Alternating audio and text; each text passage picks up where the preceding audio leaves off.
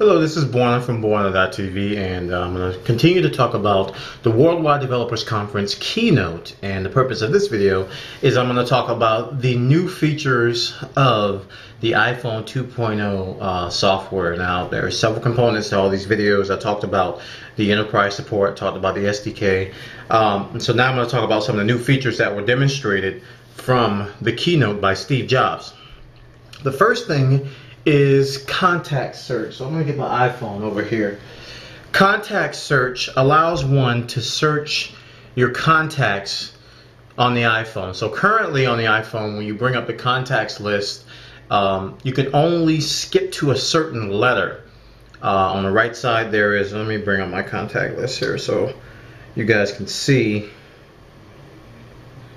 Let's see. Over here on the right side, there's a list of letters that you can tap on, and by instantly tapping on those letters, it'll jump to the person's name on the iPhone. Unfortunately, if you have a really long list and a lot of names, that's going to be a cumbersome way of going about it. So Apple has refined this by adding contact search. So there'll be a search bar at the top. You can begin typing someone's name, and it'll bring up the contact. So that was something that was needed, definitely, especially if you have a large contact list. Next thing is full iWork and MS Office document support on the iPhone. Currently, on the iPhone, if you view an email attachment that's a Word document or a PowerPoint, a Word document or an Excel spreadsheet, you can view it. You can view that document natively right on the iPhone. It looks very well. It looks better than Windows mobile devices. So they have expanded that to MS PowerPoint presentations and also iWork documents, which include Pages, Keynote, and Numbers documents. So you can view those documents right on your iPhone. Very rich interface, very good previewing. So I think that's a great addition as well.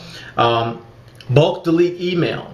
This is also a welcome addition. So if you got a lot of email messages that you go through daily and you don't want to go through one by one and delete the ones you don't want to see, you can just use this bulk delete feature to select multiple messages and delete at once. That's something that should have been there from day one, if you ask me, but they've added it. From email, you can save images to your photo library. So that's been confirmed. So if you get an email attachment of a picture and you want to save it to your photo library, you can. That's going to be cool for iPhone backgrounds. So background sites are probably going to have an email mechanism. Only if the Safari feature is gone. Now, in the beta versions that are floating around, the Safari browser has an option to save images from web pages to your library as well. So if they keep that in there, the email functionality will just augment it, but we'll see. Scientific calculator. This is cool. The calculator application on the iPhone currently is just standard calculator, but on the new version, if you flip it to the side, there's going to be a scientific calculator. Have the sine, cosine, tangent, square root, all those cool things.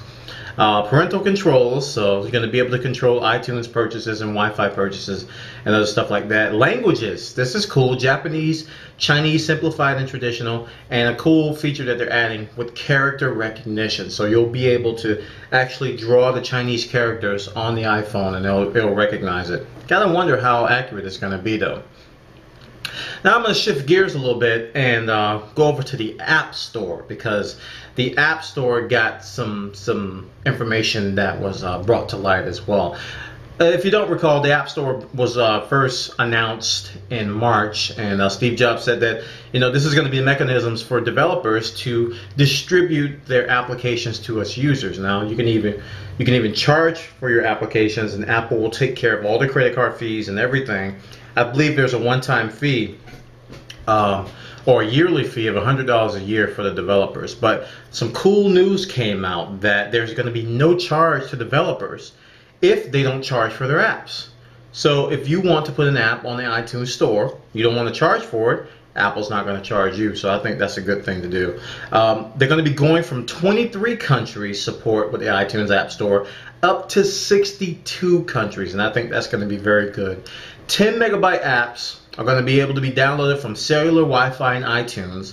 So you're going to be able to download less than 10 megabytes or less on any way you can get to the net. But if your application is over 10 megabytes, you can only use Wi-Fi and iTunes. And I wonder if this is something to do with AT&T and them wanting to implement bandwidth limitations and not, do a whole lot.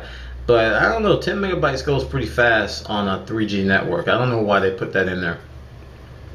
Enhancing for enterprise to distribute apps. So basically they got feedback from the enterprise market. I talked about enterprise already, but they got feedback that enterprises may want to push out their own custom applications only to certain phones. So this is something that's going to be absolutely flexible. It's going to add a lot of flexibility to the enterprise market. If they want to do custom applications, they want to deploy them, they can use a enterprise deploy mechanism, and you could distribute them on your intranet. They're also going to have a new mechanism called ad hoc distribution. So if you want, in a classroom situation as the example they use, if you want to distribute an application to your students and you want to use them on their 100 iPhones, there's a 100 iPhone limitation. Apple has an ad hoc distribution where they will expand your developer license to 100 iPhones rather than, I think the current one is 1 or 2 iPhones. So you got to get recertified for this ad hoc distribution.